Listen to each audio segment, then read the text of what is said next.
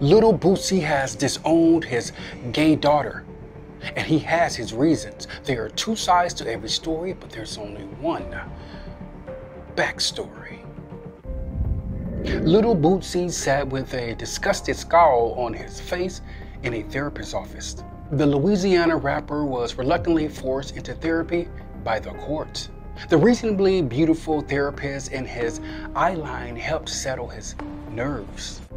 Nicole Spigner was a Howard graduate with kindness and empathy in her gaze. Shall we get started? Do I have a choice? Let's talk about your daughter's lifestyle. That's personal. Well, the court's ordered you here. I suggest we make the best of our session. Why does it bother you that your daughter is gay? Boosie's nostrils flared, his blood rippled under his deep mahogany skin. I just think a woman belongs with a man. It's God's plan, not mine. Nicole jotted down her observations while examining the self-inflicting discomfort on his face. Why are you having an emotional reaction to her choice? Boosie peered incessantly somewhere on the other side of the room. Disoriented, a tinge of sadness washed over his face. Suddenly, her words startled him. Boosie, what are you looking at? Boosie had a brief hesitation before a delayed exhale. Okay, you want the truth? I'll give you the truth. I was 9, maybe 10 years old. A 10-year-old Boosie plopped down in front of his television watching Purple Rain. The stolen moments between Prince and Apollonia intrigued him.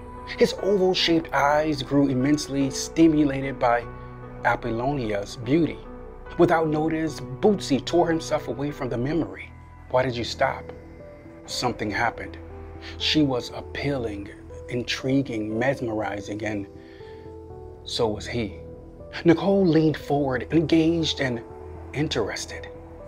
Did you find Prince attractive? I don't know. No. Why are you trying to make me like that? I'm not. Studies have shown that all humans are somewhat attracted to someone of the same sex, and I personally think it's designed that way. See, there you go with that agenda. What agenda, Boosie? The non-Christian emasculation of black men. Nicole relaxed in her chair and pursed her lips. Do you consider yourself a Christian? Yeah, I do. I have Jesus running all through my veins. A fierce passion burned inside her. She was like a rumbling earthquake ready to erupt. So,